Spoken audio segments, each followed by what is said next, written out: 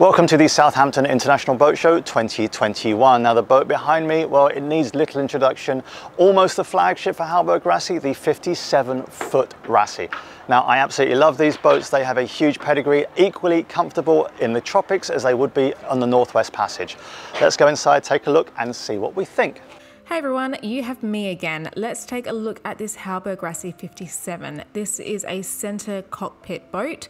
Definitely really handy when you are looking at a boat for crossing oceans. That center cockpit will be really comfortable, really safe, and it really is ideal for those ocean crossings.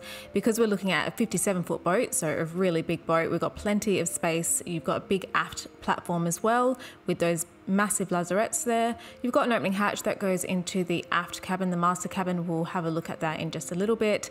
And you've also got this huge swim platform which is operated by a button which is stationed at the transom there. The cockpit itself, you have twin helms, which is fantastic, and you've got the space to do that on such a big boat. Now, despite being 57 foot and obviously quite big, it does seem that this boat might be quite easy to sail. All the lines come back to one of those helm stations and all the winches are fully electric, as you would expect, with touch button control. The controls are actually not only at the winches themselves but also at the helm. So whoever's helming can trim the sails at the push of a button. Very, very handy and very easy. You've obviously got all your other controls at the helm stations. You've got the electric windlass, you've got chart plotters, engine controls, all of your instruments, everything that you need at the helm stations, making it very easy. We've also got that hard dodger, which is kind of a hallmark element of Hallberg Rassy. It's really handy again when you're in those rough seas, but it does have that opening hatch, so when you are at anchor and it's nice and calm and you want to get some breeze through the cockpit, you can just easily open that hatch in the hard dodger. Perfect.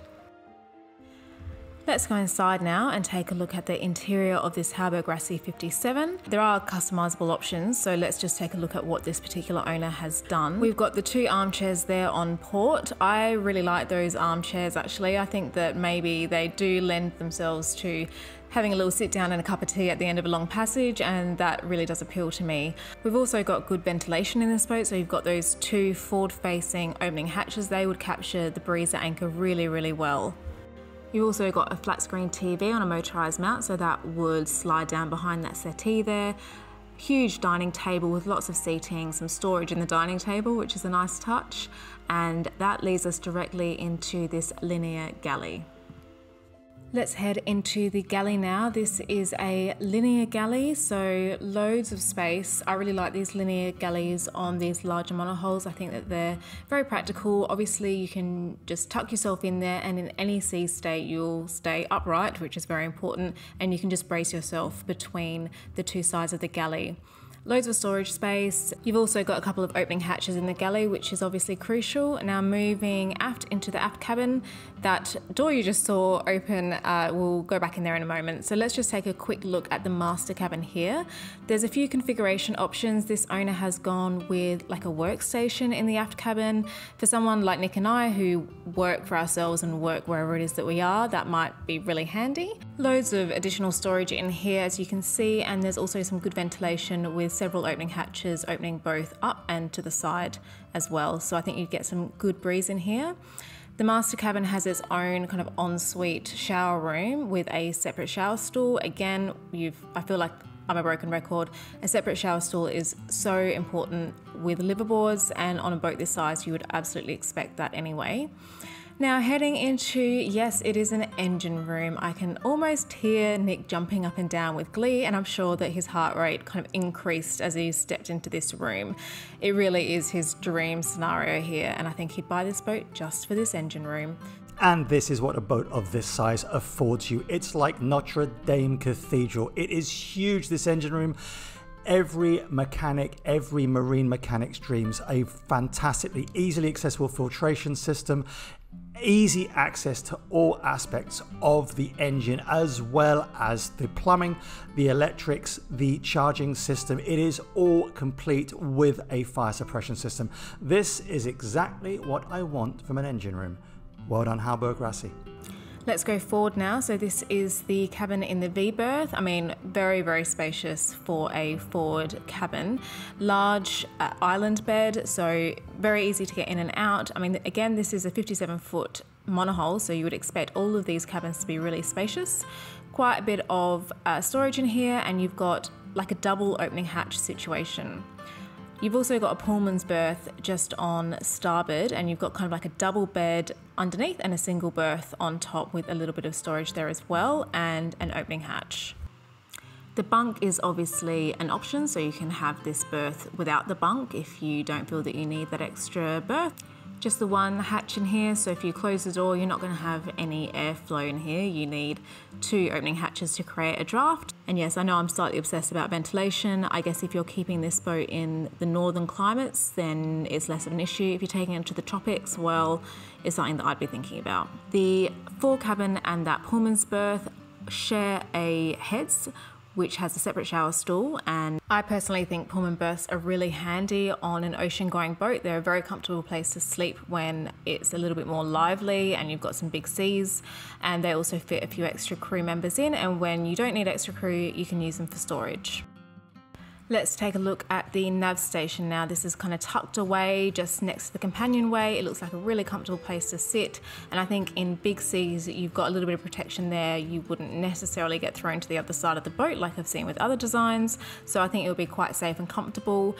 You do not have the visibility from this nav station that you would in, say, a raised saloon, so you couldn't necessarily keep watch here, but you've got all of your instrumentation here, you've got everything that you need, and it looks like a comfortable place to sit as well.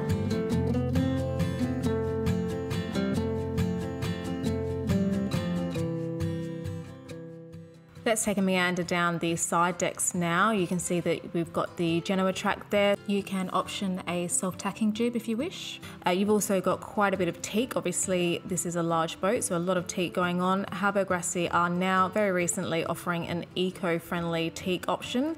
You've got an attachment point there as well as a built-in bowsprit, which you can't really see from this camera angle. You just have to trust me. So you've got some options there as to different sail configurations. According to Hallberg Rassy, you can achieve 8.75 knots at a 90-degree sailing angle with only 10 knots of true wind, so that gives you an idea as to the performance. I think we're all wondering about the efficacy of those solar panels being positioned there. They would get a lot of shade on them, so unsure about whether that's truly the best option. Let's look at some of the particulars now. You've got a maximum length overall of 18.44 meters, or just over 60 foot. The hull length itself is 17.44 meters and 57.4 feet. You have a beam of 5.1 meters, or just under 17 feet, and a draft of 2.43 meters or 8 feet, although it is apparently available as a shallow draft version. Hallberg Rassy don't specify what that draft would actually be. The displacement is 28 tons, and you have 181 square meters or just under 2,000 feet of sail area with an optimized main and Genoa. The Hallberg Rassy 57. Beautiful boat, 1.6 million plus VAT, but for those of you who have got the means, why wouldn't you? It is beautiful in every single way. Like the sister, it's the 40-foot, it is supremely well built. They have such a pedigree of making boats to take families comfortably around the world. Absolutely love these, absolutely love them. So what are my thoughts? Look, there are things about this boat that I absolutely love. There is no doubt that as an ocean-going vessel, you can't really get better. The cockpit is really spacious, very safe, very comfortable. You've got that dodger, that hard dodger, which opens up when you're at anchor, so that's perfect. You've got lots of really good protection in that cockpit, so that is a huge plus. I think sailing performance wise, you would expect decent sailing performance out of Hallberg Rassy. They've got such a long pedigree of building solid, very, very capable yachts that can literally take you anywhere. I mean, many Hallberg Rassys have circumnavigated, many have gone to Patagonia, the Northwest Passage, certainly sailed Northern Europe, as well as, of course, many go to the tropics and do full circumnavigations. I also feel like there's just something a little bit old-fashioned about the interior design of this boat. The woodwork, the timber is not as beautiful as you can get elsewhere. It's certainly very solid feeling, and it feels very capable as you're walking around, but it just doesn't have that kind of elegance and beauty that you would get in, let's say, for example, a Discovery or a Southerly. For someone like me who will never be able to afford one of these boats, it's a bit of a moot point. If I had the money, would I buy a Hallberg Rassy 57 to take me around the world? I'm not sure. There are so many other options at this price point and in this kind of size range. I think that I would be casting my net a little bit wider, but certainly this is a great option, very capable boat. And look, those armchairs alone would tempt me. I mean, who doesn't want an armchair on their boat? As always, we are very keen to hear your thoughts. Obviously, there is no such thing as a perfect boat, and everyone has a different set of compromises and likes and dislikes. So please let us know down below what you think of this boat, and we will see you next week with a brand new episode. Thanks very much for watching.